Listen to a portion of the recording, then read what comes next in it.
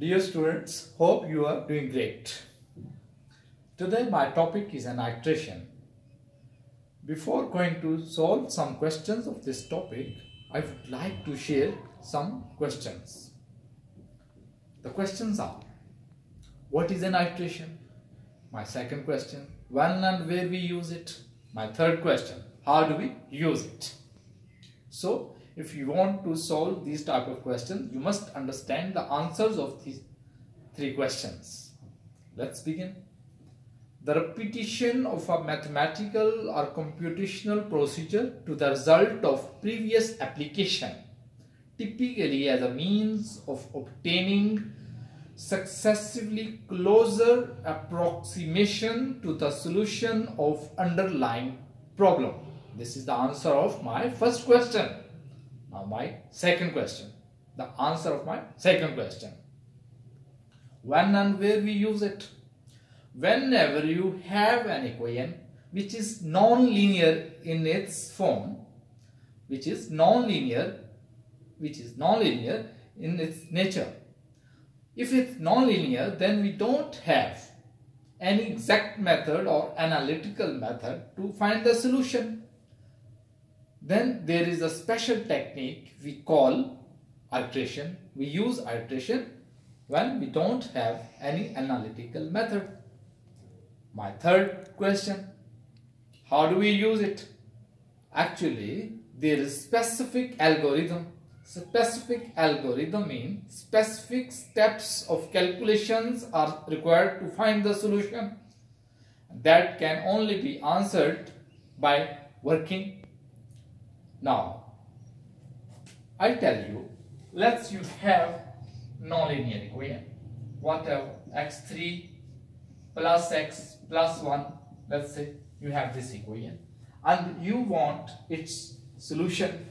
If you plot this equation, I'm just sketching this roughly. It's not exact, it's just roughly. Like this. You know, this is the solution.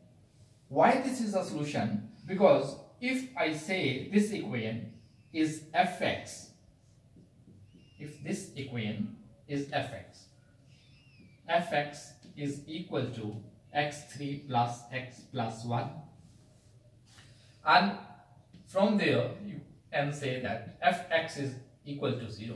This is, you know, x-axis and this is y-axis or fx. So this curve means fx and this curve is 0 there only. As it is said, fx is equal to 0. So there is only one point where this function is 0. Whenever you have to use the iteration, the range of the solution is given in the question, from where you guess that root or solution or 0 of the function must exist between this range. For this question, range of the solution is between -1 and 0. So this is 0 and this is, let's say, -1. So your value of the solution exists between -1 and 0. This means your curve passes through any point which is between -1 and 0. So if you want to verify either the root exists between these two values or not, you just take this fx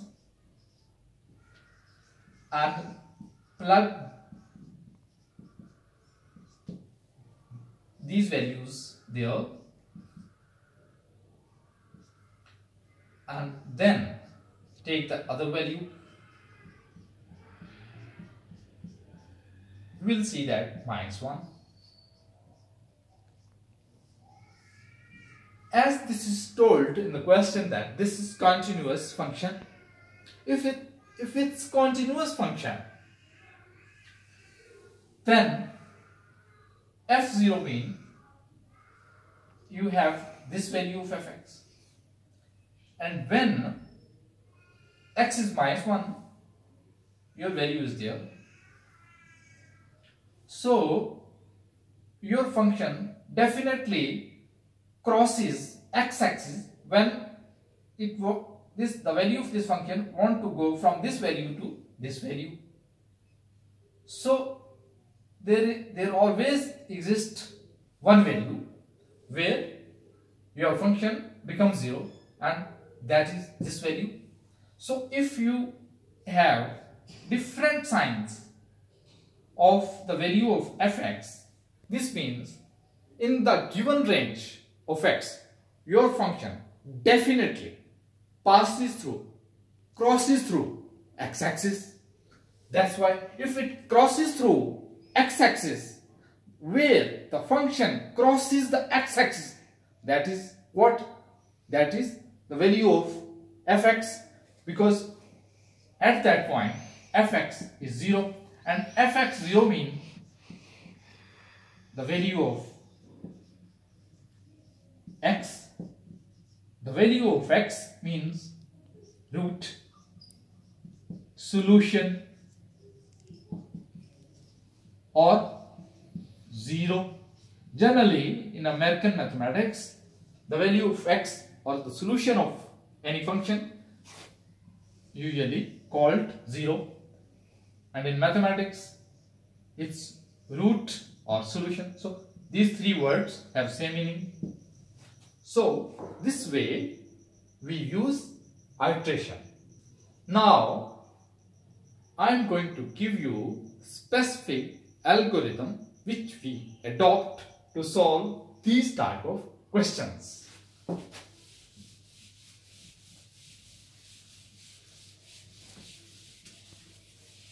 As I told you, we use specific approximation, as it's told that root lies between -1 and 0.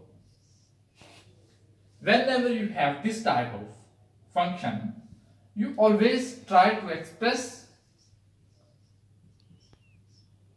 that type of function equation in this form.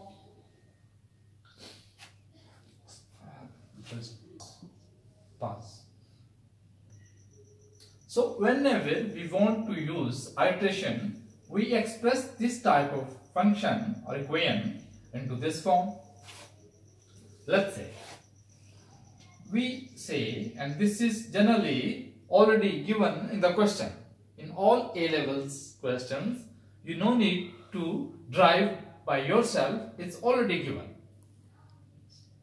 X n plus 1, 2 x 3 minus 1, 3x n square plus 1. So he himself derived this equation, and now he is asking, does this equation converges to this? Always remember, whenever this equation converges to this one, means that xn plus 1 xn becomes equal, because these are two successive approximations, and according to the question, according to the requirement, they both have same answer. Let's say that is x. So whenever it is asked, is the given iterative equation converges to the above equation, just replace this equation by x 2x cube minus 1 over 3x square plus 1. When you simplify, you will see that once again you get equation x cube plus x plus 1 is equal to 0. If this iterative equation, by satisfying this result, becomes same the above one, this means this equation converges to same root as the root of this equation.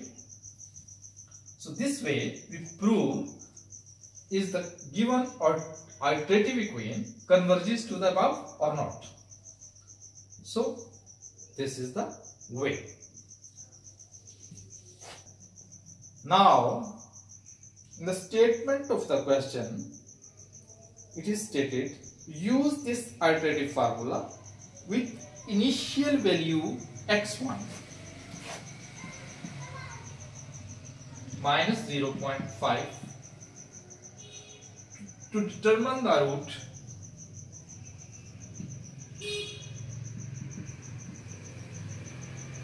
correct to 2 decimal places. Now x1 is given, and now you have to use this formula. If this is x1 and this value is given, then you can say x2 is equal to, this formula can be written this way.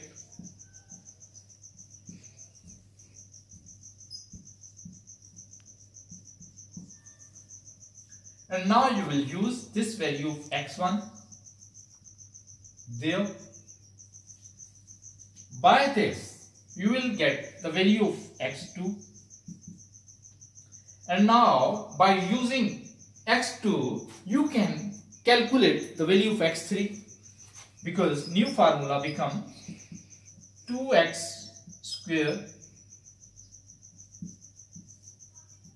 3x square plus 1. So this way method goes on, and you will perform the calculation until and unless as there is only one digit after decimal. So after doing 3 or 4 steps, you will see that x4, x5, x6, where you see that 2 consecutive 5 and x6 or any 2, n and x n plus 1 gives same answer correct to 2 decimal places. That would be your final answer. And one thing more, let's say you get answer minus 0.756, and next answer also you get minus 757. As it's stated in the question, after correct to 2 decimal places. After 2 decimal places means these two values are same. There is 7.75 and there is 0.75. Now what do? Just drop this. Actually you get 0.75. Now you need to write, just suppose that this is 0.750. If this is 0.750, then the lower limit of this would be 0.745 and the upper limit is 0.755. And once again these two values can be verified in the given x3 plus x plus 1. Once you will use this value for x, and second you will use this value, and you will see once again between these two values sign of the function, the sign of the value of function for this value of x will change.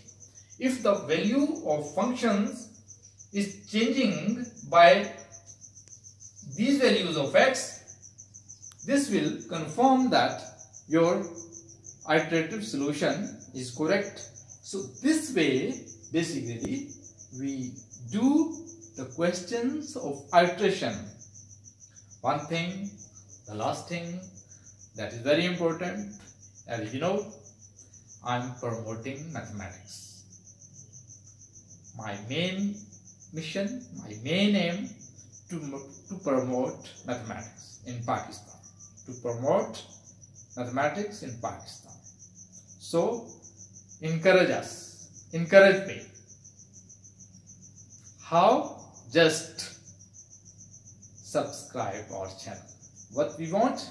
Your subscription. Never forget. Never forget. Just put your share. Put your share in good effort, in good motivation. Subscribe our channel. That's it. What we need from you. This is a great encouragement from your side. Thank you.